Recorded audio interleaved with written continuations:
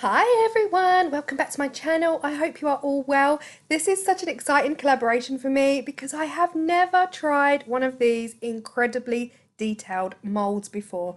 This is a mold made by Kaya over at Nalla and Goat, and she has her own YouTube channel, and I have to say, I know her channel is gonna fly because her videos are incredible.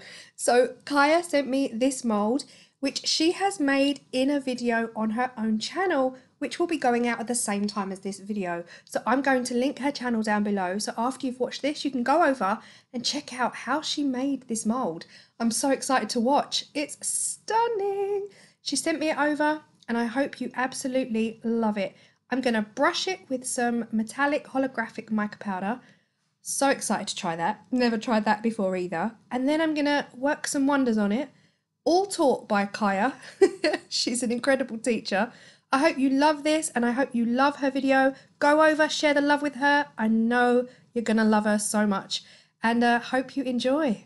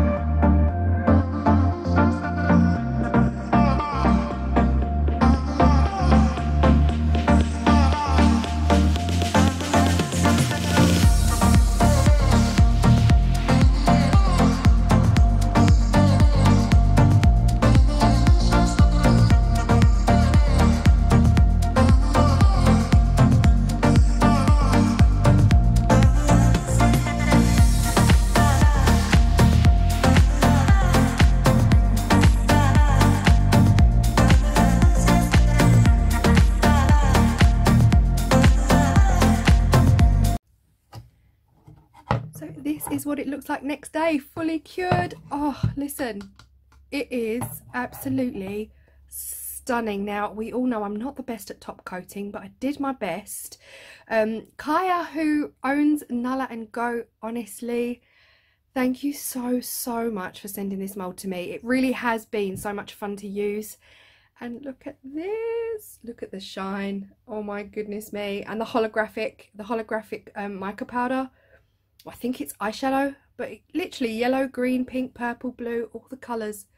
Honestly, love it. Thank you so much again, Kaya. And if you guys are interested in any of Kaya's moulds over at Nalla and Goat, I will link her Etsy down below.